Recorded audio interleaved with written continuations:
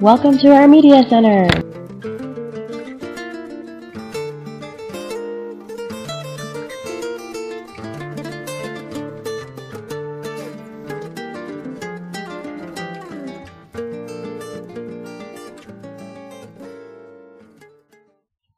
Hi students, and welcome to the Ison Springs Elementary School Media Center. We are so excited you have decided to stop in today and learn a little more about what we have to offer.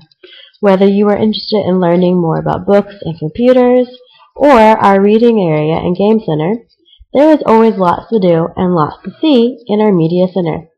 Okay everyone, let's get ready to learn how we can find what we are looking for in the different areas of our Media Center.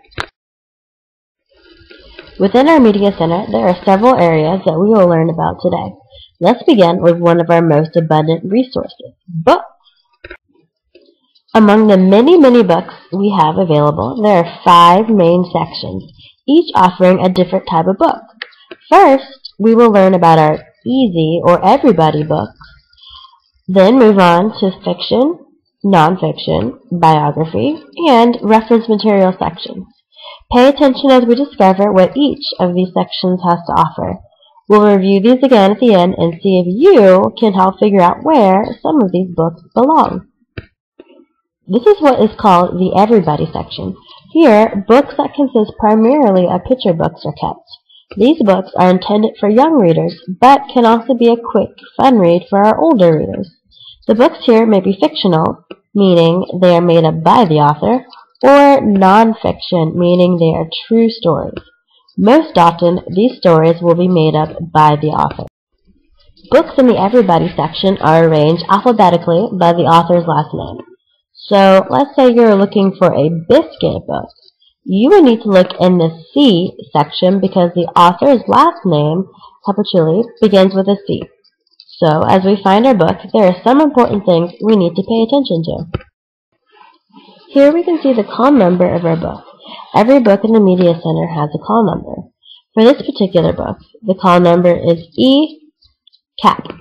This is because the book is in the Everybody section and is written by Alyssa Satin Cappuccilli. Looking for our call number is important for a few reasons. First, it helps us locate our book. It is also important that we pay attention to our call number when books are put back on the shelf. That way, it is in just the right place for the next person to be able to find it. Now, let's explore the fiction section. Books in this section contain stories that are not true. They are made up by the author. Usually, fiction books are chapter books and are used by older students. They are often longer stories and contain far fewer pictures than the books we can find in the Everybody section. Books in the fiction section do share some similarities with those in the Everybody section.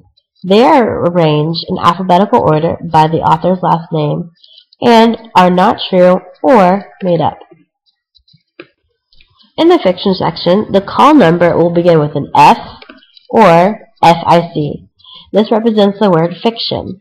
Below this section, the first few letters of the author's last name will be displayed, just like we saw with books in the Everybody section.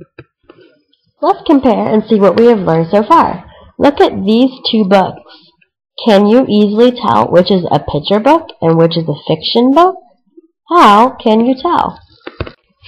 If you could tell that the picture book was the more colorful book with a very few words and pictures taking up most of the page, and identify the fiction book as the one with black and white pages and mostly all text, you are correct. Remember, both the Everybody section and fiction section contain books that are not true, have call numbers that use the author's last name to sort them alphabetically on the shelf, but they contain very different stories in both length and age appropriateness. Let's continue on our tour by taking a look at the non-fiction section. Non-fiction books are true and are used to gather information on a particular subject. Unlike the other 2 categories we have looked at, non-fiction books are shelved in numerical order by subject or topic. The Dewey Decimal System is used to categorize or organize books in this section by grouping them in sets of 10. To help us easily locate non-fiction books, shelf markers are used to direct our search. For example, if we were looking for a book about sounds or rhymes, we would look around the end of the 300 section. 390 is for rhymes. Don't worry about knowing what each group in the nonfiction section represents.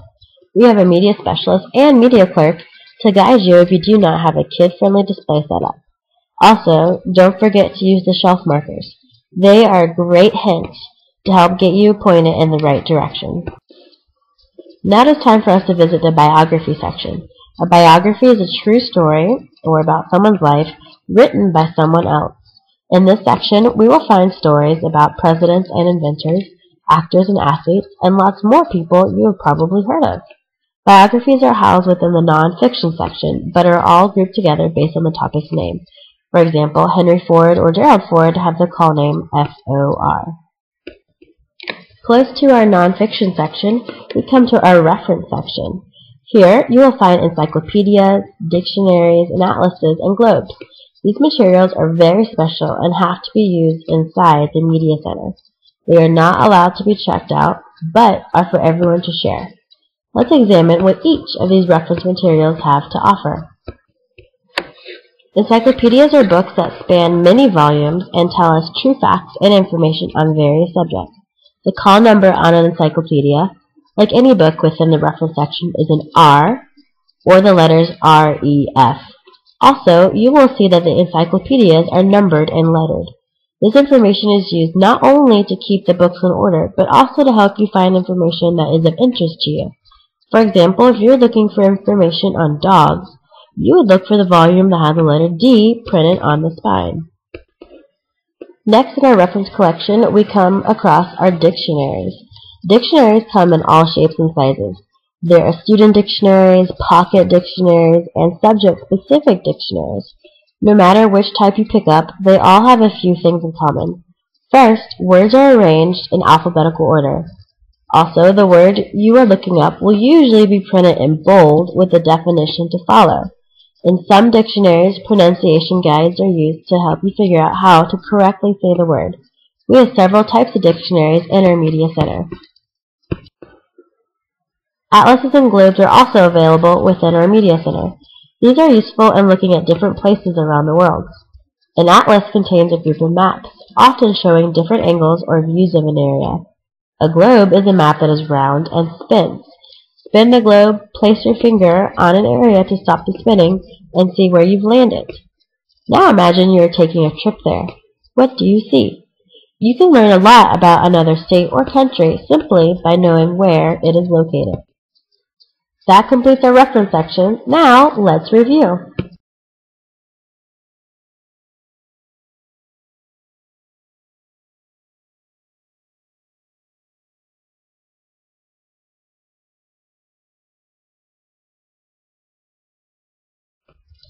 All information found in the reference section is true, also called nonfiction.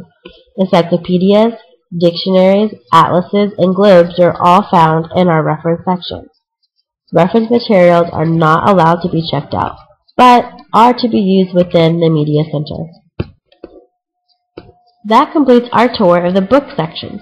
We have looked at everybody books, fiction books, nonfiction books, biographies, and reference materials. But wait, that's not all we have in our Media Center. Let's take a look at some of the other resources we have right here at Iceland Springs Elementary. Our Media Center also has computer workstations available for student use. Whether you are taking an accelerated reader test, looking up a book to check out using our OPAC system, or creating a project for class, this area is always lots of fun for students. Once you've selected your book or completed your assignment, there are a few comfy reading areas through the Media Center that you'll be able to use. Tables, bean bags, and colorful rugs are all places you can spend some free time reading. Also, we have some neat games in our Game Center. Be sure to check those out too. Speaking of checking things out, we don't want to forget to visit the circulation desk to check out our book. To do this, you'll need to scan your ID card, scan your book, then scan the barcode on the desk. Don't worry if you don't remember this order the first few times. There are directions listed on the desk, and the library media specialist or media clerk are always available to help you in any of these areas. Once you have finished reading your book, you will need to return it to the Media Center for it to be checked back in and placed back on our shelves for other students to find. To do this, you simply place your book on the front desk, near the book drop. We have now completed our tour of the Iceland Springs Elementary Media Center. Let's see if you can use what we have just learned to help answer a few questions. In which section would we find a book that is not true, also called fiction, that contains mostly pictures and very few words or text? If you said the Everybody section, you're correct. Let's try another one. What is the name of the special section located within the nonfiction or true section that contains stories of people's lives? If you said the biography section, you're correct. Finally, once you have found a book you would like to read, what must you do to take it out of the Media Center with you? If you said check it out, you're correct. We hope you've enjoyed your visit to the Iceland Springs Elementary School Media Center. Please come back anytime.